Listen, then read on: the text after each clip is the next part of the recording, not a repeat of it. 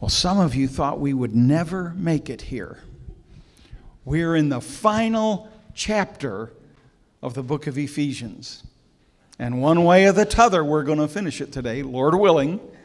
Are you ready to be done with the book of Ephesians? Awesome book, huh? Yeah. Praise God. Let me get out our...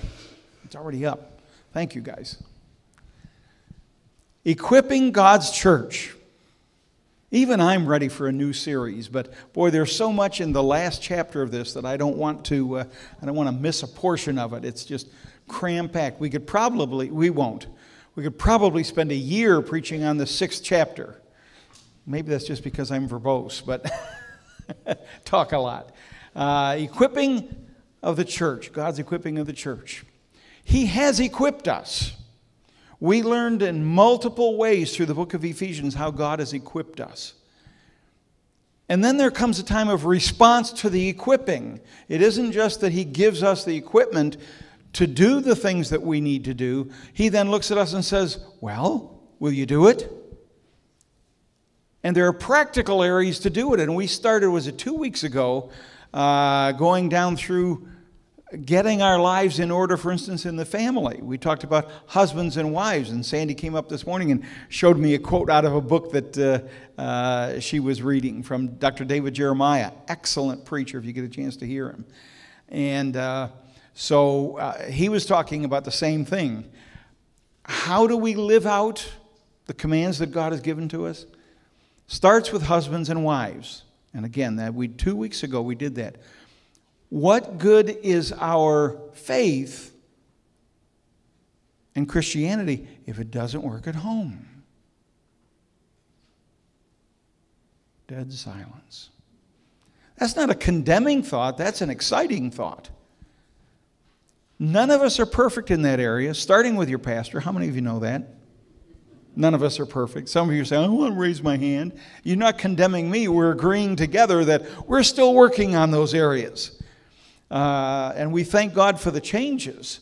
But how do I live a life that is worthy of God's calling? Starting with the home. We live a life of order. We live a life of order within our home, within our workplace, and within our world. How many of you know that Satan comes to bring disorder and chaos? Boy, you don't have any questions about that, do you? You can sense the tensions and the chaos and the confusion when Satan is around. It's like, what are we doing? Where do we go? What do we say? How do we handle this? I don't know. And we're immediately taken back to James 1:5, which says, if anyone lacks wisdom, let him ask of God, who gives to a few chosen people. Oh, no. All freely and liberally. Satan brings disorder and chaos into our life. And Christ brings order out of chaos. Amen? Sometimes by removing us from that situation, and sometimes by working through us and in us in that situation. That's His choice. By the way, it's also the choice of those around us. How many of you understand that? They get a choice too. Some people like to live in disorder. I want everything orderly. I'm nuts that way. Right down to when we were serving communion this morning. And I was serving the bread, and there's a little jagged piece of crust that's coming out there. And this is me, this is my crazy nutsness. I just felt wonderful when Trina reached over and just smoothed out that edge of the crust by ripping off. And you know, we like order in our lives. Don't we? Come on, how many of you, like me, you like things in order? Don't like a lot of surprises. A few surprises every now and then can be good, but mostly we like order and we like things to go that way. That's a godly trait, by the way, not paranoia, not perfectionism. That's not godly. But the sense that things have a place that we're designed to be in that place, and that we live happiest and we're most well adjusted when things are in that order that God put them in. Does that make sense? Who would know better than our Creator what order our life needs to be in? And so Satan comes to bring disorder and chaos, and Christ comes to defeat Satan within our lives and to bring order out of chaos. 1 Corinthians 14:33. God is not the author of confusion. If you find confusion in a situation, guess what? God didn't put it there. Now, the next great revelation is He may be using you to restore order to that situation. Wow. Okay. God is not the author of confusion or chaos, but He is the author of peace. How many of you prefer peace to chaos? Oh, yeah. I don't know anybody who doesn't.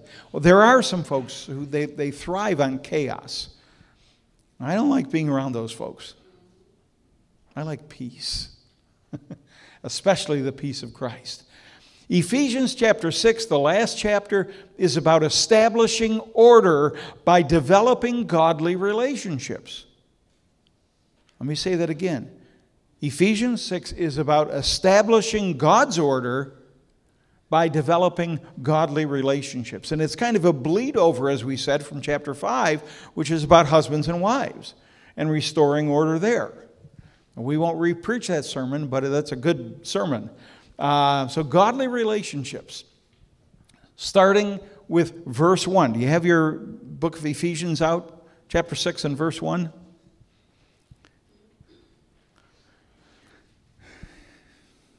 I'm sorry, kids. Very first thing God goes to, He starts with husbands and wives in 5, and then He comes down to children. And I'll just tell you what a brat I was when I was a child. What do you mean some things have changed? No. I remember at about 12 years of age, my mother was trying to get me to do something. I don't even remember what it was, whether it was a good thing. She didn't try and get me to do bad things, but just whether it was just minuscule or really important. But I was frustrated. And I knew a lot of the Bible, like you do at your age, the Olivers. And I'd had about all I could take. It just seemed like she was, it was probably more me than her. But I looked at her and I said, the Bible says that parents aren't supposed to frustrate or anger their children. 12. Without missing a heartbeat, she turned around and said, do you know that the verses before that says, children, obey your parents in the Lord, for this is the right thing to do? Shut my mouth. We love, see, you can do that, and Sandy and I were talking about that before the service. You can do that with husbands and wives. Wives, obey! That's not where it starts. It starts with both of you submitting to Christ and then submitting to each other equally. Wow. And then we get to children, and within the opening verses of here, it deals with the children. It says, children, obey. And then immediately it goes to fathers, and we'll get to that in a minute, but God never misses a trick. He says, children, obey your parents in the Lord. And if you incorrectly interpret that, it means, children, obey your parents if they're saved. That's not what it means. It means by the power of the Lord within you, children, obey your parents. By the power of Christ within you, obey your parents. If you believe you're in the Lord, children, then you need to obey your parents. What is He doing? What is God doing? He's establishing order.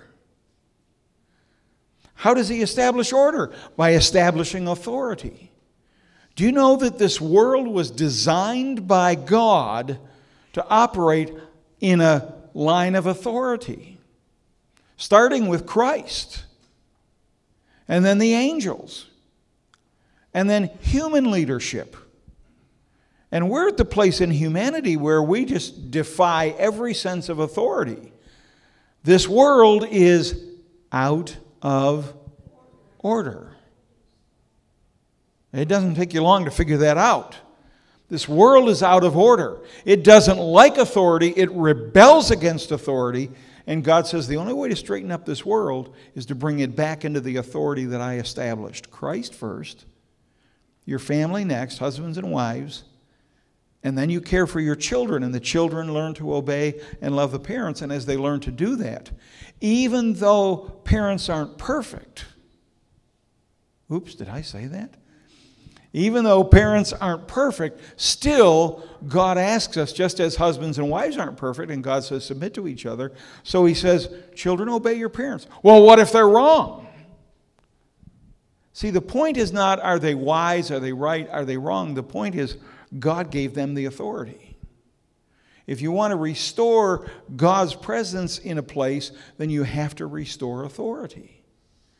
If they're wrong, God will make it right. What I mean by that is God will give them the wisdom to do the right things. Cheryl and I remember raising our kids. I made a lot of mistakes. Probably 3 times as many as Cheryl did. I don't know. She always seemed to have the right wisdom with the kids. But I made a lot of mistakes. But you know what? The authority of God was still there. Remember the message last week? Same message. You have a president. And you say to yourself, I didn't vote him in. For those of you who didn't, like me. And yet he has the authority. Why? Because God says nobody has authority that I didn't give it to them. So therefore, God said last week, submit to them. Well, they're wrong in a whole bunch of places. That's God's problem. You do what you can do and trust in God to work out the wrinkles for the rest.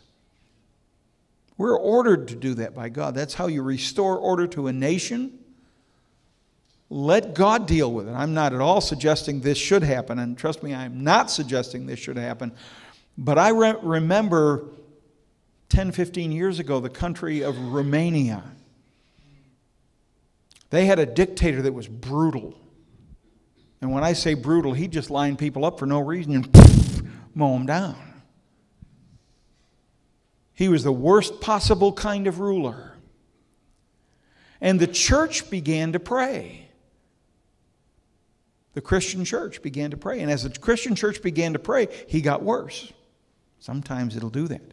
The truth will set you free, but first it may make you miserable. And he began to get worse and worse. Finally, he stood on the steps of the Capitol building within Romania. His name was Ceausescu. I don't know how many of you remember him, President Ceausescu. And he stood there and he declared, I'm going to bring the church to its knees and I'm going to take it into extinction. The Church of Christ will not exist in this country. A few months later, somebody mowed him down on the steps, and a year later, a church met on Sunday mornings in that building, in that very building. When things are out of order and the people in authority don't want to change, God will take care of it. Don't worry about it. He is well able to take care of it. God, if he knows the church is praying, if he knows you're believing, he'll take care of the details. I hate that saying the devil's in the details. No, God is in the details. And we need to relax and let him have that. Children, obey your parents in the Lord, for this is just plain right. Whatever you may think about whether they're right or wrong or smart or not smart, it doesn't matter.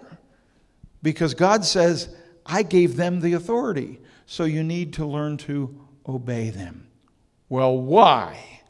Because someday you're going to want to work a job. And you're going to go out to work a job, and let me tell you, my whole generation didn't do well there. My generation was the hippies of the 60s, and they didn't learn submission to authority. And they couldn't hold a job. Because when they went out, they didn't understand authority comes from God, and they didn't like what the boss did, so they told the boss off, and the boss fired them. And by the time they were 40, they were out of marriage, they were out of a job, and they were back home living with mom and dad. Why? They never understood authority. You restore order by restoring authority. Children, obey your parents in the Lord. Are you getting the principle, whether it's the president or your parents or your husband or your wife or the father over the children? It's the same. Honor the authority God says I placed within them. Honor that authority. When you do, there will be peace. God can restore order. Can you imagine, wives, if you treat your husbands with love and honor? Wow, how they'll respond. Imagine, husbands, if you begin to understand the authority God placed in your wife. I had a messed up theology is the best place. When Cheryl and I were first married, I thought, I got to bear the whole burden of this family somehow. Wrong. Missed the whole point in the scriptures where it said that she's my helpmate, which means a suitable helper, someone who's equal to the task. Missed that. Flat out missed it. And somehow had a thought that I needed to look down on her. I don't think I've ever said this to her before, but she experienced it. Didn't mean to. It's not what I thought I was doing. But in the meantime, it was like she was just, there and I had to take care of her. I don't remember how long we were married when I first began to discover that God could speak to me through her, but it was a major revelation. I don't know, 5, 10 years. And I began to understand that God would use her to speak to me. Major revelation. Duh. I was a little slow. And God began to speak to me. And as I listened to God speak through her, life got smoother. Things began to come more into order. Wow. We need to honor the image of authority that God has placed in our mates and in our parents. And here it says, honor your father and your mother, which is the first commandment, he says, with what? A promise. What's the promise? This is right out of Deuteronomy. It's right out of the Decalogue or the Ten Commandments. This is heavy-duty theology here. The Ten Commandments. And within the Ten Commandments comes this, the first commandment with promise. If you honor your parents, it'll go well with you. What's the assumption, the reverse assumption? You don't honor your parents, life will not go well with you. Wow. That's because you're not understanding the authority of God that is there. Number one, life will go well with you if you obey your parents. Number two, you will enjoy a long life. It's not just longevity of life. He says you will enjoy your life as you're going through it. You'll have a long life, but it'll be enjoyable. How many of you vote for an enjoyable life? Yeah. Kids, then, we need to honor our parents. Fathers. I love the way God does this in this short passage of chapter 5 and chapter 6. He just kind of, stops here for just a minute, drops a bombshell, flips the coin over, goes to the other side, and says, now, for the other side. We've talked about how children need to do what they need to do, which is to obey. But fathers, don't provoke your children to wrath or to anger or to, I think it's the New Living Translation says, exasperation. If they don't understand where you're headed and why you're going there and what the family's all about, and all they hear is that you're doing it wrong, you're doing it wrong, you're doing it wrong, then guess what? It will anger them. It will frustrate them.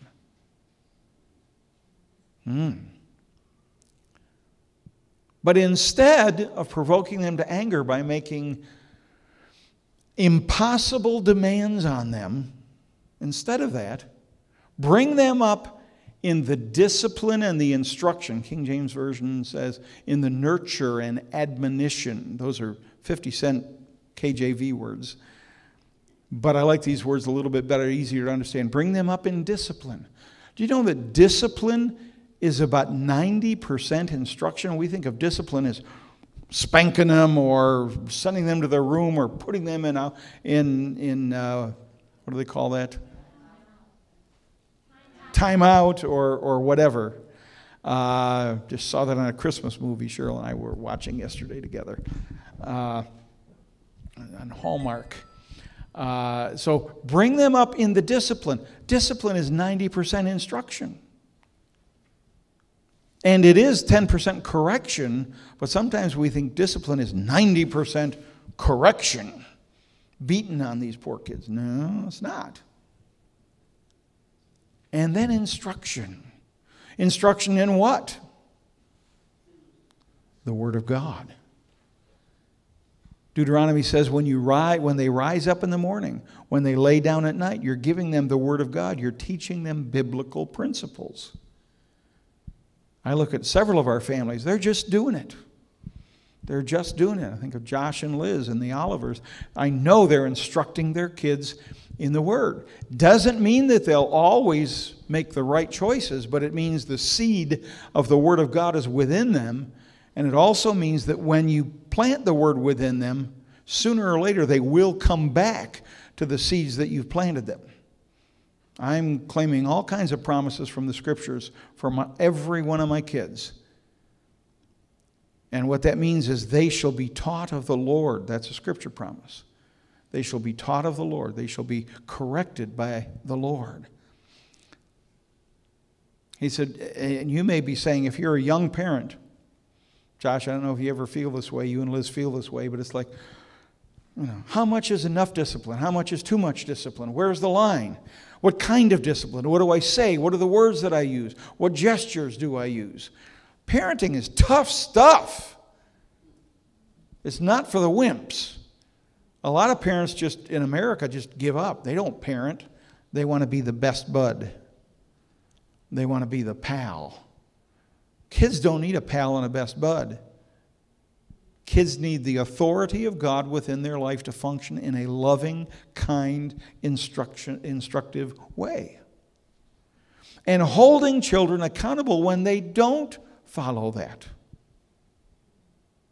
in a loving way. Notice it says, instruction and discipline that comes from the Lord.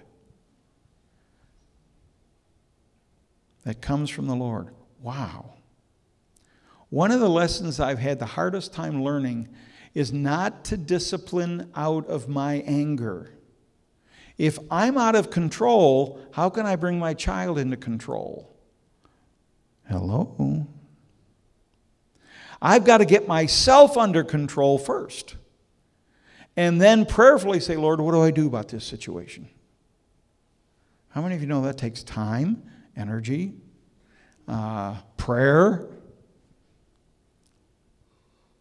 Ephesians 6. Okay, we're leaving family. We've been on husbands and wives. We've been on children. We've been on parents. Particularly, I find it interesting there that God didn't deal with mothers.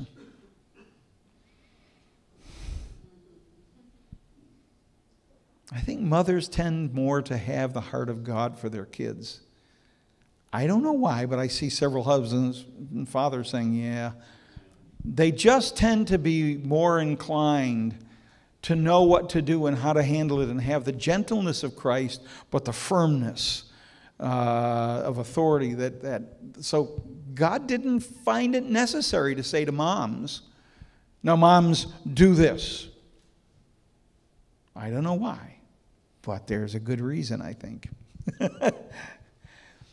Moms are the tender ones, usually within the home. We leave the home, and now we go to labor relations. Oh. If there is a passage that America needs today, it's this one. We could solve the economic issues of America today. I sincerely believe that if we understood and lived out the biblical principles just in this short passage. Now, he says slaves because in those days they had them, but it's labor relations. It has to do with employees. Slaves are employees. If you have people working for you, they are your employees. They are not your slaves, but in those days they were. And this is what God said about employees. How should employees act? Obey, there's that word again. Obey. Children, obey your parents. Employees, obey the boss. We live in a world today that says if I don't like the boss and I don't like what he's doing, I'll form a union and I'll pressure him. Now let me tell you, unions, when they were founded, probably had a good purpose. Because management wasn't doing what it was supposed to do, and so there was an overreaction, kind of like the women's lib movement. Husbands weren't doing what they were supposed to do and having a biblical and godly attitude, so there was a sinful, fleshly overreaction to men not being what they were supposed to be. Instead of women dropping to their knees as Sarah did and praying, Lord, take care of my husband, as Cheryl did. Lord, you see, take care of that. Then we've got unions. Unions make the demands. Why is America not able to produce what it used to produce? We've gone from one extreme to the other. We've gone from labor or from management having all the power to labor unions having all the power. This nonsense about labor unions being in front of the Walmarts. I didn't see any organized labor in front of our Walmart, but they had pictures of it all over. You know, they were going to disturb the sales for Walmart. They were going to force them to do. You know what God says about all that? And by the way, yes, I was at one point a union member. Cheryl and I worked for RCA Corporation when we were in college, and you couldn't get a job there if you didn't join the union. So we were members of the IBEW, International Brotherhood of Electrical Workers. And so for several years we were there, and I saw the nonsense of management, and I saw the nonsense of the labor unions, protecting guys who should have been fired years ago, and the union protected them. Craziness. What we need is God's order restored. And so God says to the employees, obey your masters or your employers, just as you would obey Jesus. Now, does that mean you have no rights and you're now a doormat? No, that's the point where you say, Lord, this is unfair, this is unreasonable, and Lord, I ask you to take care of it. But I will obey the master, and then I'll go to prayer. Does that make sense? You're not left without power to change the situation you're in. Can I repeat that? Prayer is the most powerful tool in your arsenal, your weaponry as a Christian. If things aren't as they ought to be, you have a couple of options. Leave and go someplace else. It always amazes me that people say, well, we're just going to organize. How many jobs do you think are out there? There's not a lot of jobs out there right now. You know, where are you going to go? Obey as Jesus, as if they were Jesus. Not only to win their favor, but to do God's will from the heart. Got to add that, from the heart, huh? It means don't try and look like you're doing it from the heart when you're not and your heart isn't in it. He goes on to say, not only to win their favor, but to do God's will from the heart. Look at the situation. Say, Lord, what do you want me to do? He's already answered it. I want you to obey your boss. Do what he says. Wow. But the boss isn't real wise in some areas. Talk to him kindly. Respect him. Pray over it. And then do what he says. God will bring a change. Sooner or later, God will bring a change. You and I spent hours talking about where you guys work and what's going on. God is well able to change the situation. Okay. Masters or employers. Now he flips the table. See? Children, parents. Employees, employers. Masters, employers. Treat your slaves or your employees the same way. The same way as what? Number one, the same way you want to be treated. Number two, Treat them in the same way that the Scripture said above that the employees were to treat the employers. What is that? With love, with respect, doing for them what you can. How many of you have ever watched the TV program Undercover Boss? Several. Isn't that a great program? Most of the episodes are really amazing. Cheryl and I watched one last night that was the head of Diamond International. I know he had something like 2,000 resorts around the world. And he went incognito into the, to help out and to examine what's going on in his corporation. And they always walk away saying, I had no clue how hard my employees worked. I didn't know they worked that hard. I didn't know they didn't have safety issues covered. I didn't know this. I didn't know that. And they wind up doing what needs to be done for the corporation and even going beyond to do personal things. It's a great program. It's kind of a restoration to where we're talking about right now. That's why one of the reasons I like that program. Treat your slaves or employees as you want to be treated. Do not threaten them. And then he reminds those who are employers, and you're saying, don't threaten. That's management versus labor. Labor threatens, I'm going to walk, and management threatens with, fine, I'll cut your wages and cut your benefits and not meet your contract or whatever.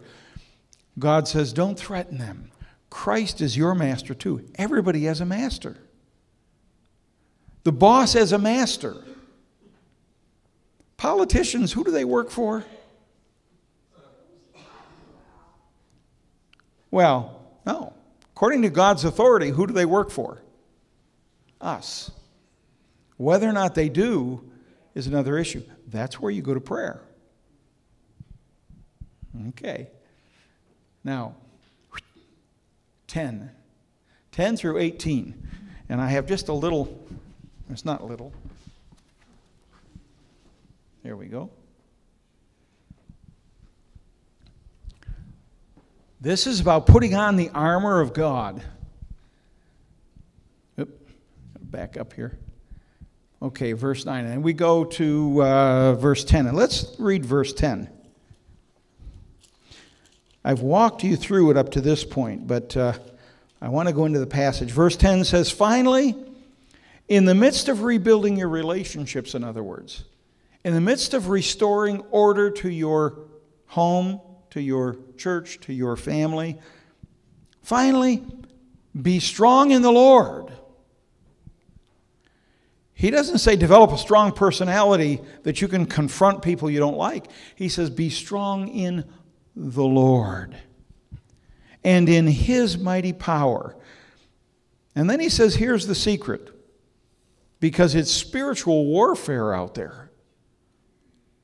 It's not just people against people. It's not husbands against wives and parents against children and management against labor. If you want to restore order, you need to understand there is a spiritual warfare going on. 1/3 of heaven, the angels, were kicked out, and under Satan's leadership are a cadre causing chaos. They are disturbing everything and every relationship they can. It's the enemy's job to bring death and confusion. And he says, be strong in the Lord and in His mighty power. Put on the full armor of God. We're going to talk about this and what it means. Everything from the helmet of salvation to the breastplate of righteousness to the belt of truth to the shield of faith to the sword of the Spirit and having your feet shod with the gospel, preparation of the gospel of peace. And he says, so that you can take your stand against the devil's schemes. For our struggle is not against people. You ever in a relationship where you're butting heads? And you're determined you're going to win, and they're determined they're going to win. And what happens? Nobody wins. Let me tell you, in that situation, if somebody wins, somebody loses. And if somebody loses, they're not going to like it, and they're going to retaliate. The best part of negotiation skills, I used to teach negotiation skills, and part of that is very simple. The only way to win is if both people win. You come to the table and both of you win. Both of you feel like you get something. Washington needs to learn that. I don't know whether we'll go over the cliff, but I can tell you it'll depend on this. Do they learn that both people have to win in a negotiation? Both sets of ideals have to give something in order for there to be a win. I'm speaking humanly in human relationships. God's in charge of all of it, and He'll take care of it in the end. But in the meantime, we do need to learn to live peaceably with one another. So put on the full armor of God so that you can take a stand against the devil's schemes, because he's at war against you and I. For our struggles are not against flesh and blood, but against, and he goes through a list, rulers. He's talking about heavenly rulers. Against the authorities that have been kicked out of heaven. Fallen angels that have the ability to disrupt human life. Against the powers of this dark world. How many of you would agree this is becoming a darker and a darker and a darker world? Okay. Against the spiritual forces of evil in the heavenly realms. What's in the heavenly realms? Fallen angels. Okay? Fallen angels. And then he says, therefore, put on the full armor of God, so that when the day of evil comes, and I think we're there, you may be able to stand your ground. And having done all or everything, to simply stand. Fight the battle, take your stand, and stand firm. Don't give up. Don't give up ground in the spiritual battle. And so then he says in verse 14, stand firm with the belt of truth. Here's the belt of truth. What holds it all together?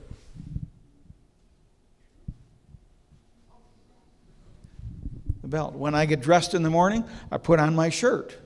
Now, it won't fall off, but it looks silly if I wear my shirt sleeves and my shirt tails on the outside.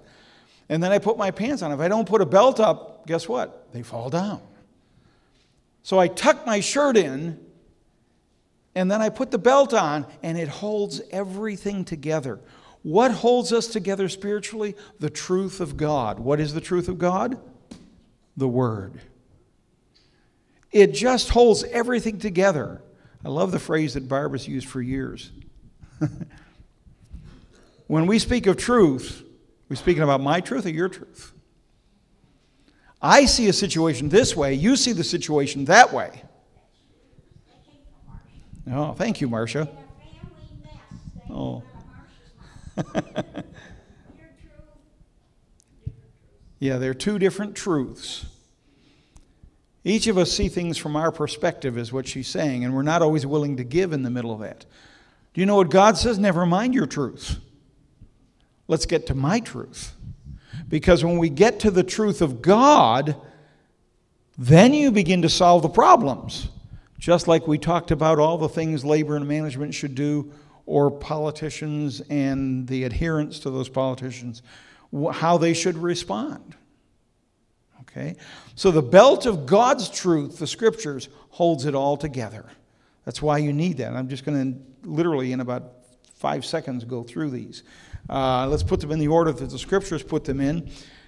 He begins with, put on the full armor of God, stand then with the belt buckled around your waist or holding it together with the truth of God. And then with the breastplate of righteousness in place. The breastplate of righteousness. That's this armor here. Now in those days, that armor kept out arrows and spears. It was metal and nothing could get through. The Scriptures talk about fiery darts that the enemy throws at us. You feel them hit you and you go back a little bit. If you put on the breastplate of righteousness, you have protection. Can I just tell you, it has nothing to do with our righteousness.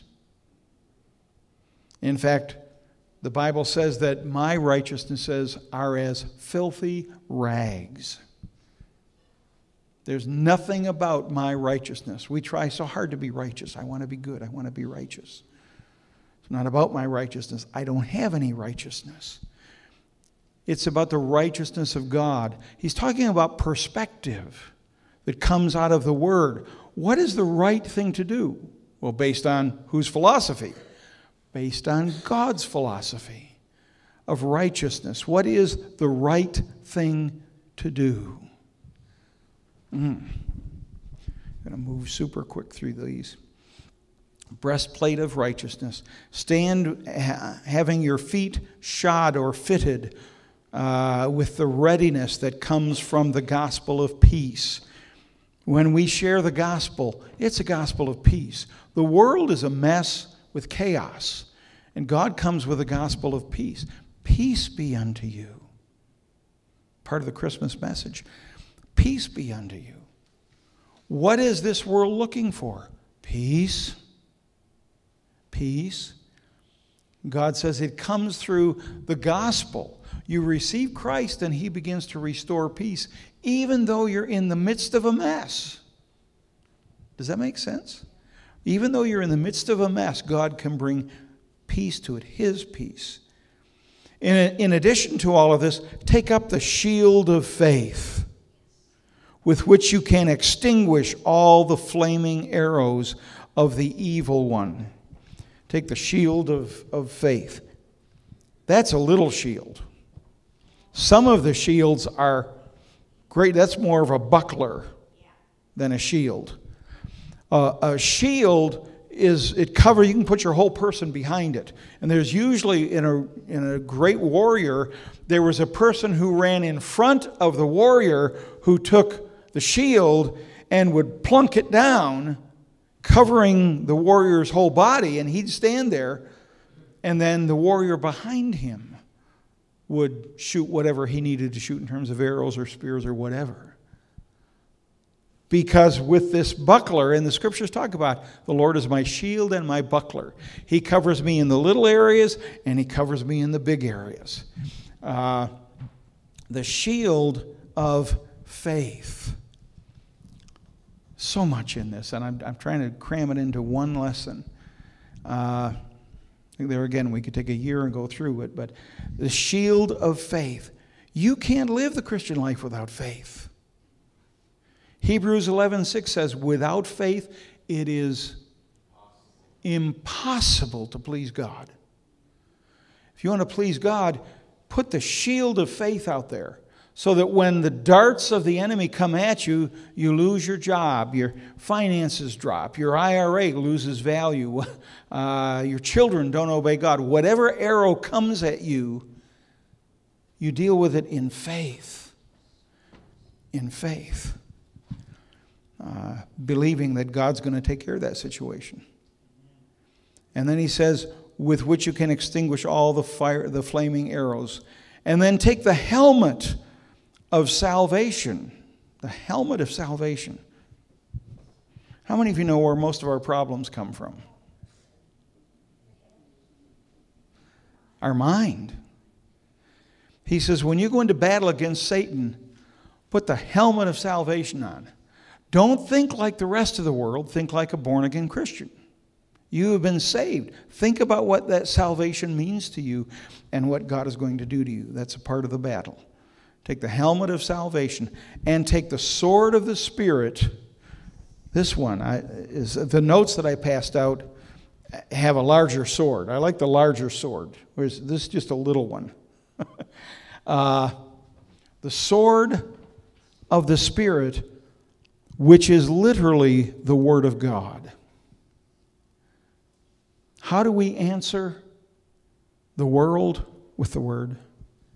How do we answer our kids? With the Word. How do we answer our husbands, our wives, our bosses? With the Word. And what I mean by that is sometimes literally quoting the Word. That's the most effective. And also responding based on what the Word says. the Word of God. And then he wraps that all up with, pray in the Spirit on all occasions and with all kinds of prayers and requests. With this in mind, be alert and always keep on praying for all the saints. Keep on praying always. We do that a lot here. You can never do too much prayer. And then here's the last one, closing salutations, and we end with this. Pray for me, Paul says. Paul needs prayer. We all need prayer. Pray for me. He says, pray for me that I may speak forcefully the word of God. Then he says in closing, it's the bottom of the letter, end of Ephesians, Tychicus will tell you how I am doing. Paul had two secretaries, two male secretaries, who were with him at different times in his preaching itinerary. One was Tychicus, the other one also began with Tyretus. Tychicus and Tyretus. And they literally wrote down. And then he took one of the books at the end and he said, see, I want you to know I'm authenticating this book, that I'm writing it. See how large I write. Indications were that Paul was partially blind, really couldn't write much. So Tychicus and Tyretus did the writing for him in the letters that he sent out, and then he signed it, and he said, look how big I sign it. Just so you know that it really is me, Paul. Wow. Tychicus will tell you how I'm doing. How I thank God for the folks around the church here who stay in with us and hang in with the leadership. And do you always agree? No. Sometimes I say, don't bother to disagree. I just changed my mind. You know, sometimes we need to change our mind. And then he says in closing, peace, love, faith, and grace. Peace, love, faith, and grace to all of you who love the Lord or who love Christ. What will establish order in our world? The peace of Christ. What will it do to surrender to the authority that God has put over us? It'll bring us peace. It'll help us to live in the love of Christ. It'll build up our faith as we see God begin to act instead of our hyper-control. Any other control freaks here? I say other control freaks. Okay. Had a terrible dream the other night about I'd lost all control of bodily functions and I was in a nursing home, and it was a horrible thought, you know. And it was all about me trying to control. I understood the subliminal message was I was trying to control, and God says, relax. I got it. Faith. And finally, grace, which is simply, I don't deserve the blessing of God. But by His grace, He will give it to me. He will lead me, guide me. When I'm wrong, He'll correct me and set me back on the right path. I can't lose. Do you understand? You can't lose. As long as you live under the authority of Christ, it doesn't matter what people think about you. It doesn't matter what the circumstance looks like. It doesn't matter. Because you win when you surrender to Christ. Amen? Father, thank you for your word. Thank you for the encouragement. Thank you for helping us to get through Ephesians chapter 6, Lord. Thank you for all that we learned within it. Guide us as we go into the Christmas season and the Advent season. Father, as we begin to look at the fact that Christmas is Christ's answer to our anxiety, thank you, Lord, that you have a strong message of why you came to us, to bring salvation and to place your peace within us. We thank you for all that we've learned. Help us to live it out and walk it out in simple, practical ways. Help us to grow up into the truth that we've learned. In Jesus' name, amen. Amen. Praise the Lord.